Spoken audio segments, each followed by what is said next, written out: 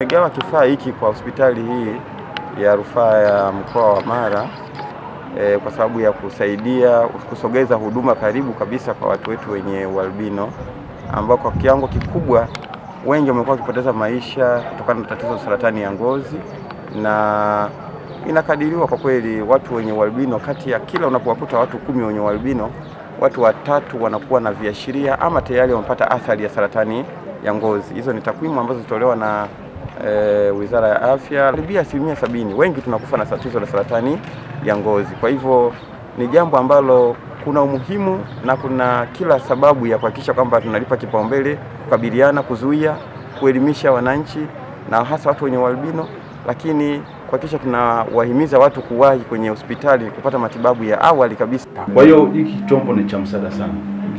Na bahati nzuri tunao wataalamu wawili wa mkoani, Dr. Simba na Dr. Nelson. Hawa ni wataalamu na wamekuwa wakitoa huduma sana kwa wenzetu. Wamekuwa wana kliniki hapa, watu wanakuwa wakija wanapata kliniki wanahudumia. Katika utekelezaji wa moja kwa moja tunafanya kwenye mikoa 5. Lakini tulifikiri na mkoa wa Mara tusiuache nje kwa sababu ni mkoa mojawapo katika mikoa ya kanda ya Ziwa. Na tulichokifanya wakati tulivyokuwa tukitafuta takwimu za watu wenye ualbino, tulihusisha pia mkoa wa Mara.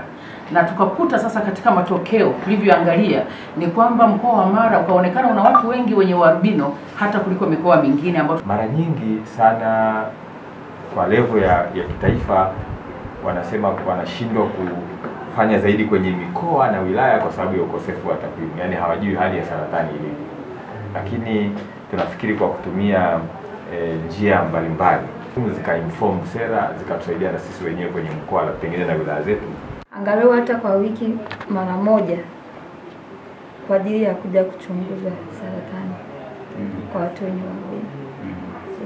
Ili na sisi tupeleke taarifa kwa wanachama wetu. Mtuandalie chumba maalum angalau mara moja kwa wiki.